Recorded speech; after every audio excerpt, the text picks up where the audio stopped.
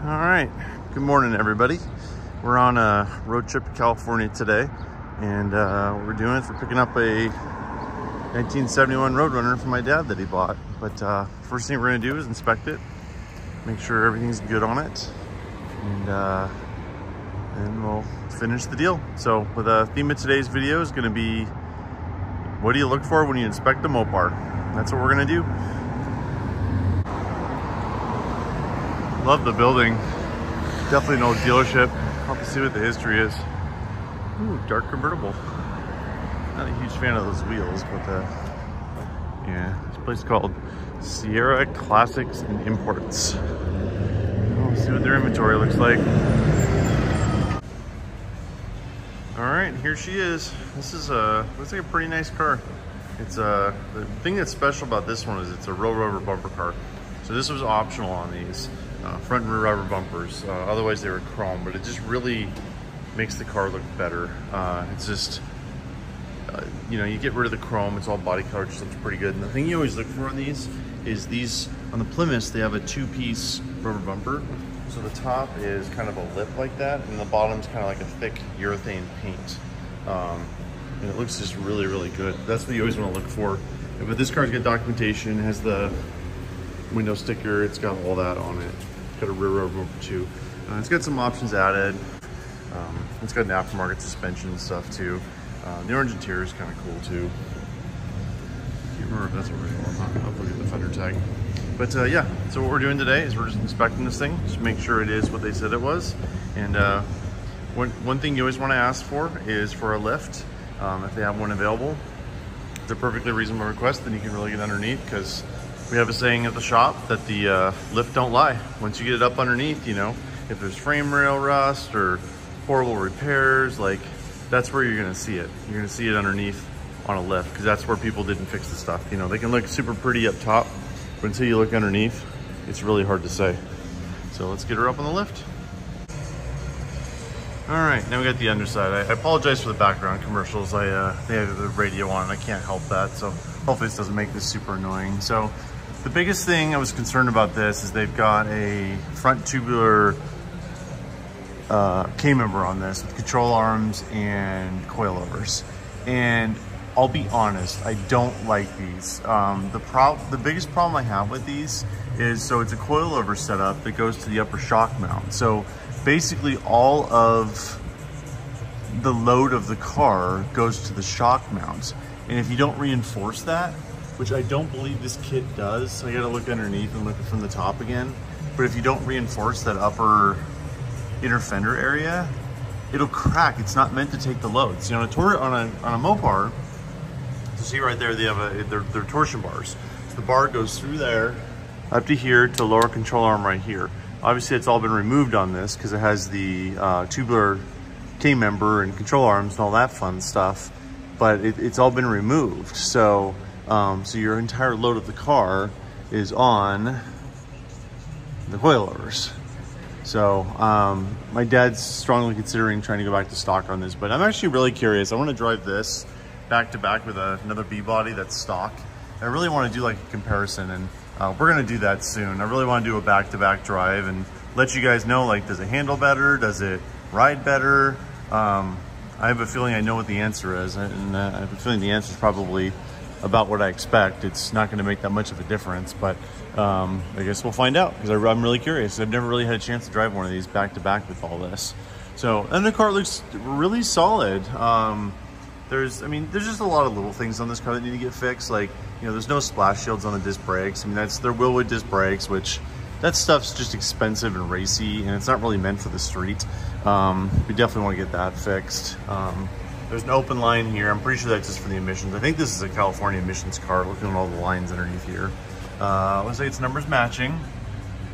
So the VIN's right there on the engine. So if you look at the engine, it's on the passenger side in the middle on a pad. But I said you want to look at everything here. So you want to look at the casting date on the motor, make sure that's right. There's numbers on top we're going to look at here in a minute. You want to look at the casting date. So, you know, 9/14/70. You know, we just looked at a couple cars last week that the VIN was restamped on it. So you gotta look at the whole picture, because just because it has the VIN stamp on there doesn't mean it's correct. You gotta make sure it's the right font. You gotta make sure everything looks good on that. There's the trans VIN there, it matches too. And then on the trans, what you want to do is go to this side of the pan, and then that is the part number right there. Sorry, it's not focusing on me.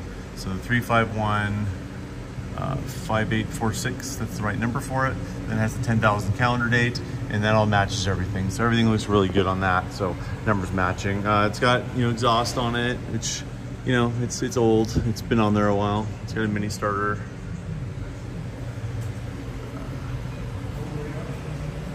Floor pan looks pretty good. Frame rails look pretty good.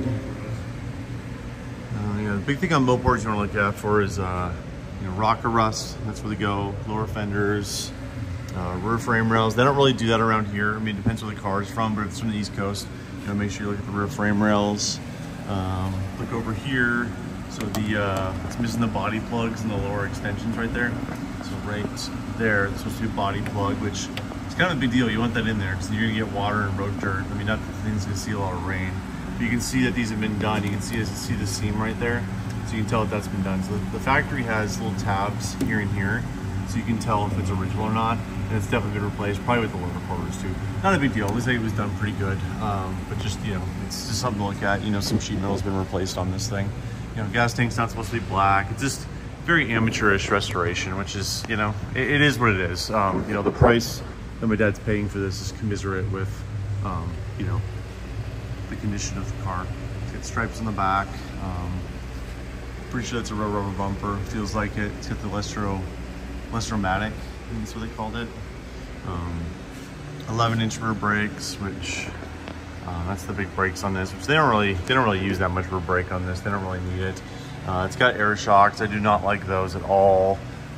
Again, the problem here is you pump them up and then it puts all of the force of the rear suspension not on the leaf springs, it puts it on that cross member. And then we found this a lot of times when you put air shocks on, it will crack that, especially if you're driving it hard. And still got leaves on the back, which, you know, tried and true system. Mopar had a really good system. They have the clamp on the front, so when we take off, it you know, plants really nicely and goes pretty good. So drive shaft's good. It's got a 49 case pumpkin. That all looks good. There's a decode right there on it. That looks right. 225.0, so 225 day of 70. That all looks right. Keep in mind, for 71s, the model year started August 1st, 1970. So if it's you know, a 1970 decode on 71, that's still correct because they started it earlier. Let's see if there might be some repairs in there, maybe at some point. I brought my paint gauge too. I'm gonna show you how to use that. Those are pretty neat, and I'll tell you a lot of the sins. But yeah, everything looks good underneath here. I don't see anything scary. This is pretty much exactly what I expected, exactly what I looked. You know, the dealership was pretty good, provided us with good photos, and it looks like they were pretty honest with it. I don't really see any major problems underneath here. A couple things you look for too, you know, see the rub on the exhaust there, so that's actually hitting the shock. So when they put the exhaust in, they didn't do a very good job doing that because it's actually hitting the shock. But yeah, I mean, if I'm going like a Survivor OE car, I'd go a little bit more in depth and figure out, like, you know, part numbers on the leaf springs and all that, but it doesn't really matter on this car. You know, we're just looking to make sure it's solid and make sure it's not like a super rusty East Coast car. Bunch of emission stuff back here. You can see there's a little gap there. That's where all the emission stuff goes. Because I think this is probably a California emissions car. I gotta look at the fender tags. I don't remember, but I'm pretty sure it is. All right, well, everything looks pretty good underneath here. That's exactly what I expected. Oh, one other thing I wanted to show. I know you watch this channel very long. You know my biggest pet peeve is no blackout behind the grill. This does not have blackout behind the grill. That is the absolute first thing we're gonna do when you get this thing home is fix that, because that's just a giant red flag. The person restoring it doesn't know Mopars very well because they didn't black it out. It just looks hideous. You shouldn't be able to see body colors of the grill. It looks terrible. So you can see that right there. See how bad that looks? That's definitely something that we're gonna fix ASAP when we get it home. All right, let's get it down and look at the engine bay. This has nothing to do with the car, but I was trying to figure out how to put this lift down, and all they have is this cable on the other side to pull and go down. That just seems scary and unnecessary that you have to go underneath the car to release the locks. It should have a release here. I don't know what brand of lift this is, but it's not a good one. All right, down we go. These just have a goofy release. They're actually down there. You have to pull down on it. I love the little touches Mopar did back then. The little Roadrunner guy on there. Just looks really neat. All right, well here's the engine bay. It's not an AC car, it's been added. But again, you know, that's really not a big deal to me. In today's day and age, having air conditioning on a car is really not a bad thing. It makes it a lot more comfortable. Obviously it's not stock, but you know, it is what it is. Not a big fan of the aftermarket master cylinder either. Pretty sure this should have 3-speed wipers in the air grabber, but again, the air grabber's been added. None of that's original. Roadrunner horn, of course. I love Roadrunner horns. But yeah, so see down here, what I was talking about underneath. So you got coilovers on this, and there's no reinforcement on that, on the inner fender. It just, that's not designed to handle the load of the car. Like the really good K-members, and I'm not sure which one this is. I think this one's Magnum Force, but they have reinforcement for that, so that's actually on a stub underneath. And on this car, it's like, it's not a good design. I'll just put it that way. I don't know if there's any engineers watching this, but that's not a good design. Again, that's not a deal breaker on the car. We knew that going in, but it just kind of bothers me a little bit. Okay, so some of the stuff we look for on these, you want to check date codes on these exhaust manifolds. That's a pretty easy thing to do. It's right up top, 101370. That's perfect. I'm sure that's the original manifold for the car.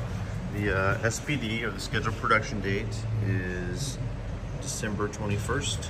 Let me go ahead and do a fender tag decode for you. Sorry, it's a little hard to read. They got some really thick orange paint on here. It's really hard to read. So E65 is 383 4-barrel. D32 is 727 automatic. RM23 is the VIN. R is B-body Plymouth. M is Roadrunner. 23 is 2-door hardtop. N is 383 4-barrel. 1 is the year, 1971. G is the plant, St. Louis.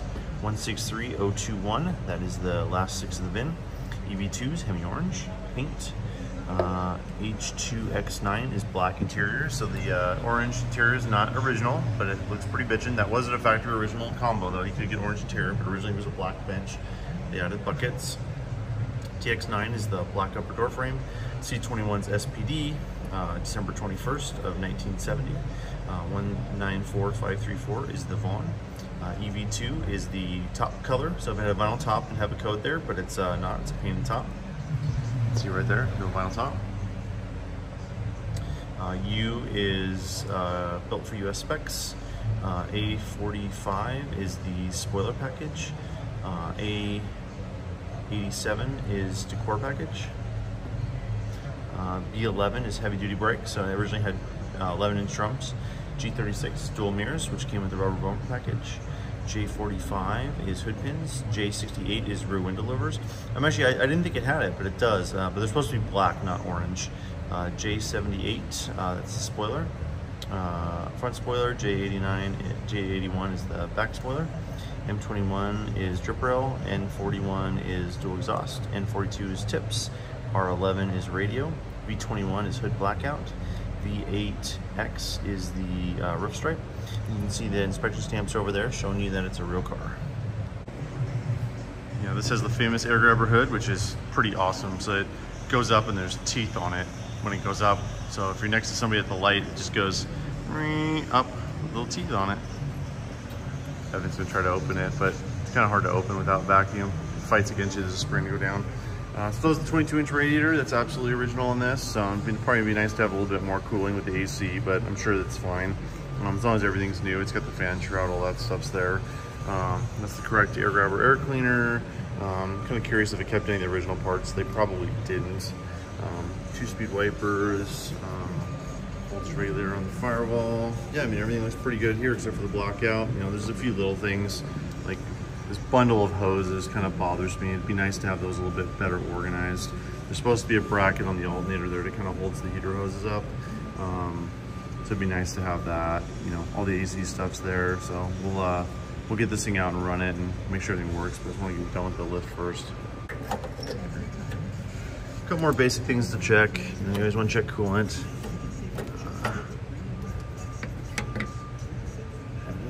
Borrow's flashlight. Yeah, it's a little bit low, but it's green. You just want to look to see if it's milkshakey or anything. That's just a sign of a cracked block, but everything looks good there. Obviously, you want to check the oil too, just see what that looks like. The dipsticks over here on this.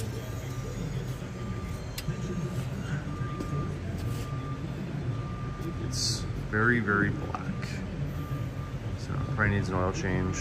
I don't think this thing's had a lot of miles on it, but the oil level looks good. Don't see any water in it. That's all you're looking for. But yeah, it looks like it needs an oil change pretty bad. Gonna check the transmission, but it's kind of buried between that gaggle of lines back there. So on a 383 or a 400, which is the low deck block on a Mopar, the numbers are down here on this pad back here underneath the distributor, and fortunately there's a lot of stuff in the way. I can't really see them. It's gonna be kind of hard to show this on camera. So on a 440, it's up here, it'd be underneath the compressor. On a 383, it's on that flat pad down there, and it should be G383 with the assembly date and an HP next to it. So I'm gonna see if I can clean that off to look at that number. So it doesn't have the original carburetor. This is an Edelbrock, but these work great. I mean, just a little electric choke Edelbrock. I mean, this is kind of the way to go. They work pretty good. Ow. Just cut myself on the radio there. Ouch. But yeah, these are nice, reliable. Was at the stock intake on it. You know, everything looks pretty good down here. No vacuum advance, which is interesting. So we'll have to let Jamie loose on this one. Electronic distributor, again, not a big deal. That's it's all good on that. Where's the ECU box though? There's that points. And the wires are coming out of it. That's what I'm looking at. No, I guess it's points. No, it's still a points distributor. Interesting. They haven't converted it to electronic. Sorry, I just assumed they always have. You know, again, just none of this is a deal breaker. It just kind of shows you the quality of the job they did on this. It's kind of a quick one, but see those two holes on the left there in the firewall? That's where the original heater hoses came out of, and like, just plug those. Like, you don't want open holes in the firewall. Another one there too. It's just, yeah, it just kind of shows you the quality of the work on this car, that it wasn't like a super high-end car, super high-end restoration. You know, the inner fender shields are supposed to be black. You know, all the, see that cam, the washer down there and the nut, that's how to adjust the alignment. Those aren't supposed to be painted. They were just lazy and painted everything orange when they did it. It's interesting, it's still points. Huh, interesting. Okay, I want to get the bottom of this. So yeah, it looks like it's a Patronics kit in it, so which makes sense. There's no ECU box. These work okay. I've had kind of mixed luck with them. But again, I'm not sure why there's no vacuum advance. That's probably a tuning thing they couldn't figure out. So we'll let Jamie work his magic on this next week and hopefully get it running a little better. Seems like the little cap's leaking a little bit there. It's got the wrong breather on it. This is all really easy stuff to fix. And we can get this all sorted out in a week. And we will. You know, like they got the EC lines are literally rubbing on the throttle cable. Like, you can't do that. Like, that's not okay. It's on the kick down there. Like, that's going to rub through eventually. And it's just, again, it's just, the level of detail on this is not super high, I'll be honest with you. Willwood adjustable prop valve, you know, it's all that stuff. And I don't know, my dad's thinking about going back to stock on this. We might do that. And the coolest part on a Roadrunner, the horn.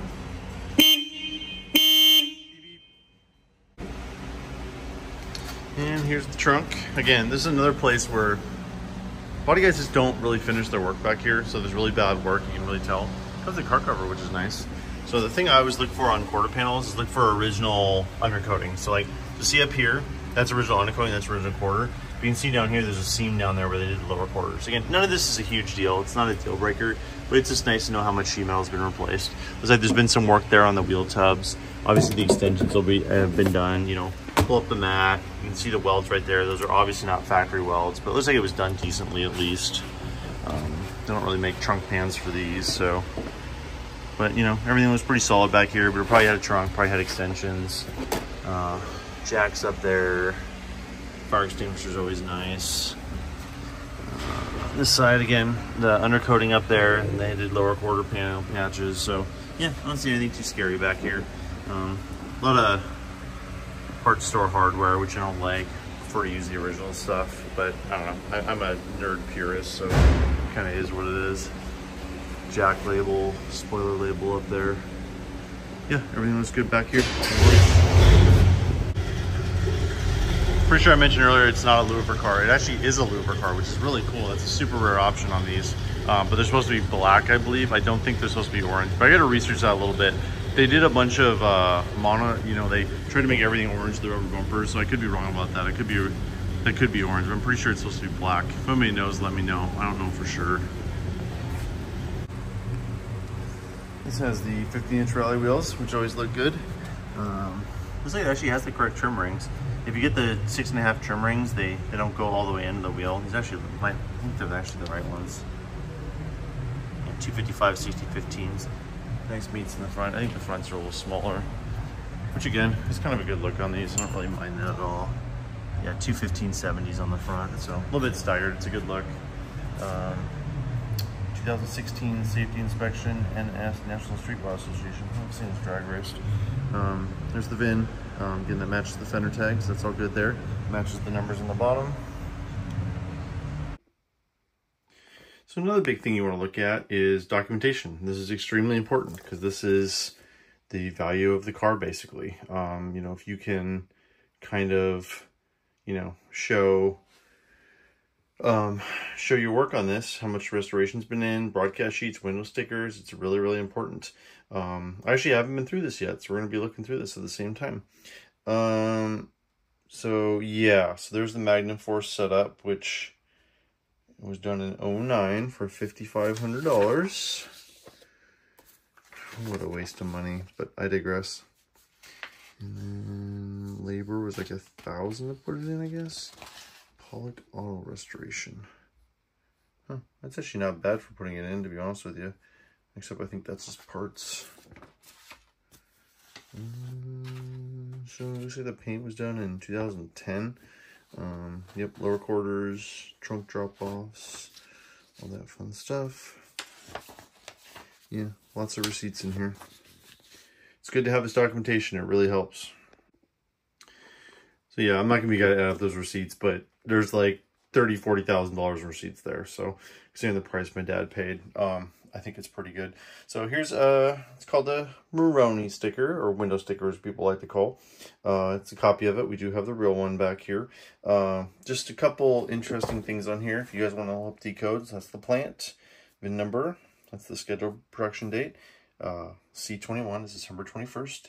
GR is G is the plant, St. Louis. R is the first letter of the VIN. That's the Vaughn. That's the dealer number right there, which was Presnell Motors in Tennessee. V2 is Hemi Orange. If it was a vinyl top, it would have another letter and a number and a letter after that showing that. H2X9 is the bench seat, which we've already talked about. Let's say it was a sold car, which means it was probably ordered. Pretty standard Roadrunner. Aerodynamic spoiler package, $59.40. Decor group, $85.60.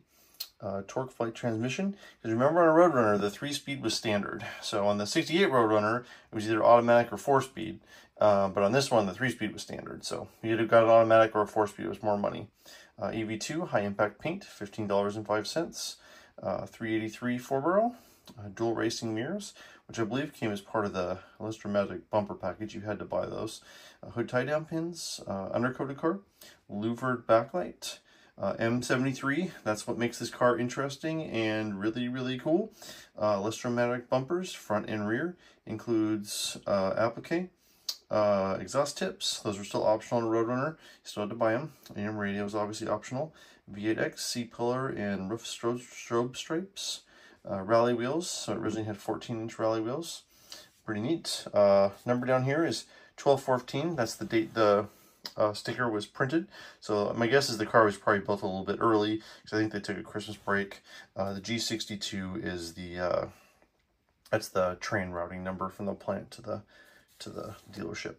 It was $3,995.75 originally. Pretty cool.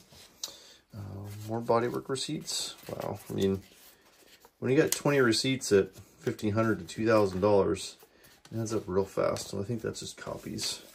This is cool. Here's a CD of the restoration pictures. Here's the broadcast sheet. And again, M73. That's the important one on here. That's the one we're looking for. It does have wheel lip moldings. Interesting. Huh. Okay. Originally had wheel lip moldings. Yep, 845, 87. I'm not going to decode this broadcast sheet. It's going to bore you guys.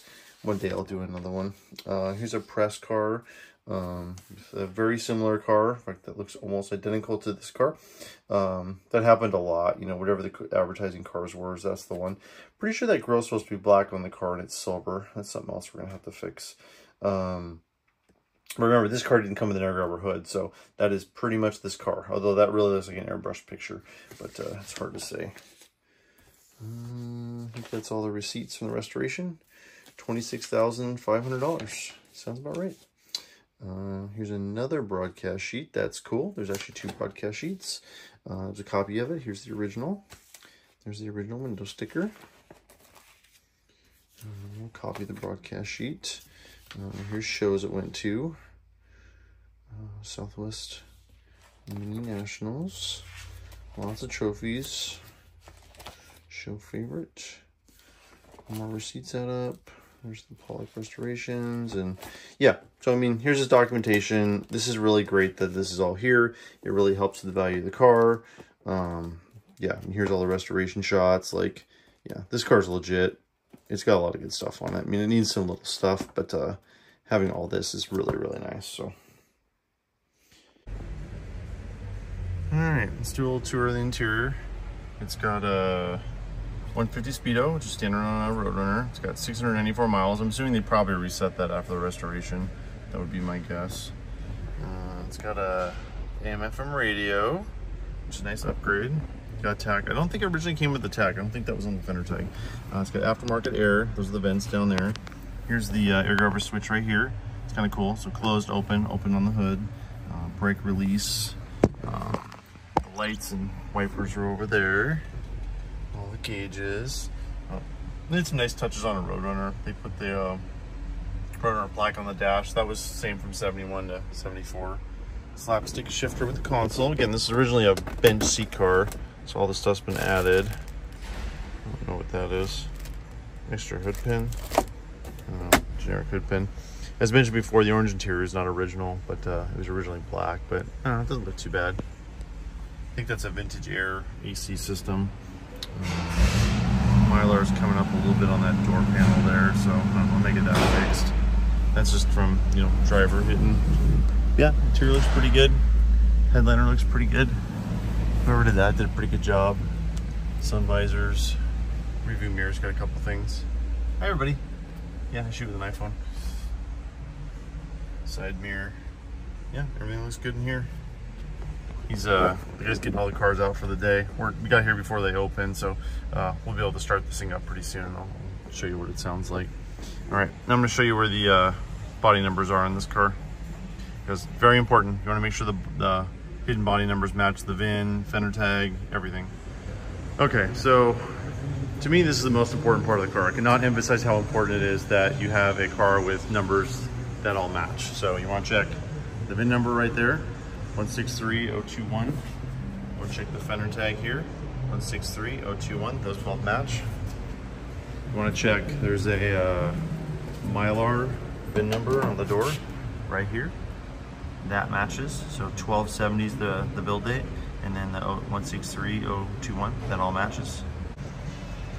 Okay, so now we're gonna look at the hidden body numbers, but unfortunately it is blocked by this bracket. So Evan's gonna take this off real quick. It's for the AC condenser, but again, it's real important to check these. You wanna make sure everything's numbers matching on this thing. So we're gonna take this bracket off real quick, and hopefully we can move it a little bit so we can see the body number on here. All right, so Evan moved the bracket there. It's the body number there, so it's G1. G's plant, 1's the year, and then the 163021. Yep, that looks perfect. All right. Put the condenser back on, and then the other body number is up here on the cowl. Kind of unusual stamping on an E-body. They usually put them up there. On a 71 St. Louis car, it's over here. But yep, looks good again. Again, G1 163021. Everything looks really good there. On the front suspension they did here, they have to, it's a really goofy steering column. I don't know if they cut the original one, or I'm not sure how that works, but I really hope there's still collapsible part of that, because if it's not, that's kind of dangerous actually. But yeah, they have to have a thing like that to make all this rack and pinion stuff work. So again, it's nothing major, just a bunch of little stuff that's bothering me a little bit. Pretty sure that's the wrong valve cover, and there's a lot of little stuff we can fix on this to make it a little more correct and a little more nice. Oh, they don't have a clutch fan on it, it's a solid fan. Again, that's a good way to free up about 5 horsepower putting a clutch fan on it, and this should have a clutch fan. Interesting. So this is something I bought a few years ago. This is a paint meter gauge, or it's coating thickness is what they call it. But this is a really neat tool, and basically what it does is you put it up against the car and it tells you how thick the paint is basically, and you can tell if there's like major Bondo, major like previous work. It's fantastic. You can tell original paint on this. The original paint's usually like 4 mils, and then like a good aftermarket paint job's usually 8 to 10. But it's really easy to tell. And basically what you want to do is you want to do the usual areas. You know, it's like I was kind of telling you earlier where these things rust. It's, you know, the bottom of the fenders, rockers, lower quarters, you know, that's the kind of stuff, you know, up in the A-pillar up there, if they had a vinyl top. This is a really cool tool for that. So let me show you how this thing works. All right, a little Rocky Mountain Way going on in the background. So yes, you turn it on, basically it's got a little puck right there. So what you do is you put that up against the car. So again, I always check the lower here. So that is 10.59. That's actually not too bad. You know, as I said, like you want to be like 8 to 10 on a nicely restored car, because you know, there's always a little bit of body filler, there's primer, there's base clears a little thicker than the original enamel. 11 there, 11 there. Again, really not too bad. That's pretty good. That's what we're looking for. Once you get like, if it's off the chart or like 30, that's where you start getting a little scared. Yeah, 8.4, that's good. 11, that's good. But this is basically like an x-ray machine. You can kind of go through and like, you know, if there's like major rust where they didn't fix it very well. So that's 17, that's a lot. That's not what I like to see. Ooh, 28. So this is a real common spot here. There's actually a seam right here where the quarter panel goes in. A lot of times you got to put a lot of filler there. So, but yeah, there's quite a bit of Bondo there. Yeah, 45 there. That means there's a ton of Bondo in this quarter panel right here. Again, that's what you expect with a car like this. It's not surprising. But yeah, 39 means there's a lot of body filler down here. When it's like off the chart, you got to be a little scared. But yeah, it's a little bit better up there. It's always worse the lower you get, because that's where they rust.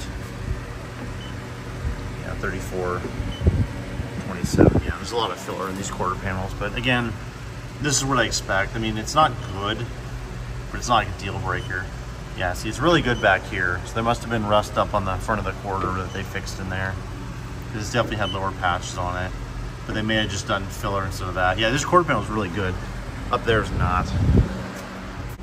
Do on top of the deck lid here. So 16, 17. Yeah, a little bit higher than you want, but again, it's not a huge deal. None of this is a deal breaker. 16 up there. About a dirt and quarter. 8, that's really good. Yeah, so that's what you want to see. So they did really good work over here. But I bet that other quarter panel had a bunch of rust in it. 29, yeah, a bunch more filler up here. Same thing as the other side. 22, 10, 7. Yeah, it's good up here. There's probably some rust there they had to fix. So yeah, just kind of a neat tool. It can tell you a lot about a car, you know, when you don't really know how much Bondo and fillers in it till you really strip it down to bare metal. This kind of gives you the, ooh, 33. Yeah, that's pretty bad. So the other fender was pretty good. This one must have had a bunch of rust on the bottom, and they just kind of filled it. So yeah, there's a bunch of Bondo in this quarter panel. It's pretty good up there. So they just did a lower patch down here and then put a lot of body filler in. But yeah, kind of a neat tool to kind of basically x-ray the car. I don't know how else to describe it. Just a little interesting, Evan just noticed, it's actually a non-tinted windshield, which are getting pretty hard to find. Usually there's a band on the top if they're tinted, and I don't think it's actually the original windshield. So there's usually a Pentastar in the middle down here. They actually put a clear windshield back in, which you can't even really get these anymore. I mean, that is absolutely original to the car, but if you're doing AC, I almost would have put a tinted windshield in, but nah, not a big deal. All right, I'm gonna have Evan fire this up for us so I can really want to see how this cold starts. I want to get this on video.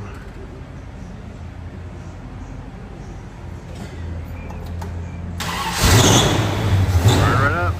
Got some belt squeal, but that's good. That fired right up. That's the good old Edelbrock car with electronic choke.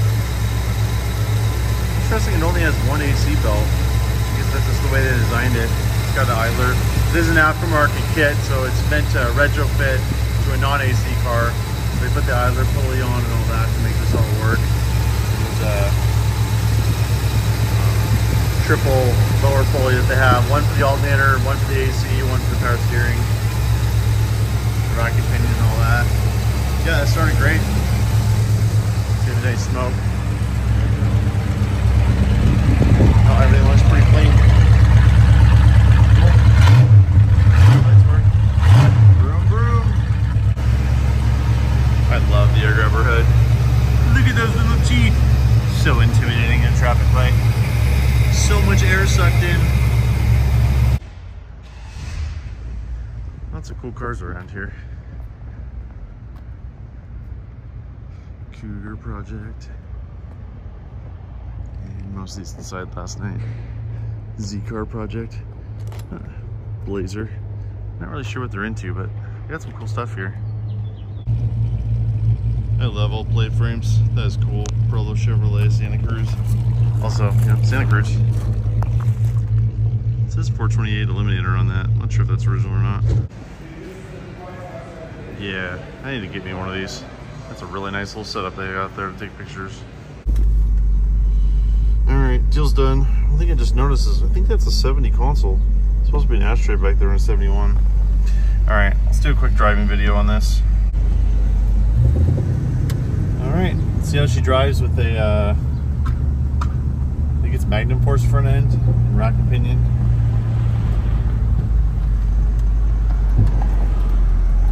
Busy in Reno today. Nice part, it runs really good. All the gauges seem to work. Tack works. AC does not work. It's something we're going to have to figure out when we get home. I'm assuming it probably just needs a recharge.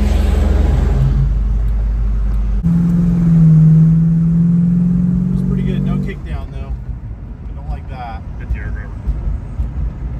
Oh yeah. That's mandatory, hitting the air grabber on this.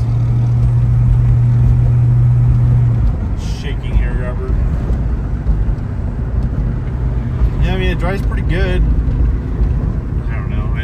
I don't really feel much of a difference between this and a torsion bar car though. I don't know much difference. I said we're gonna do a video here soon doing a back-to-back with a torsion bar car and this car on the same loop, so we kind of get apples to apples. This road's pretty rough. I don't know, it's driving okay on this road, I guess.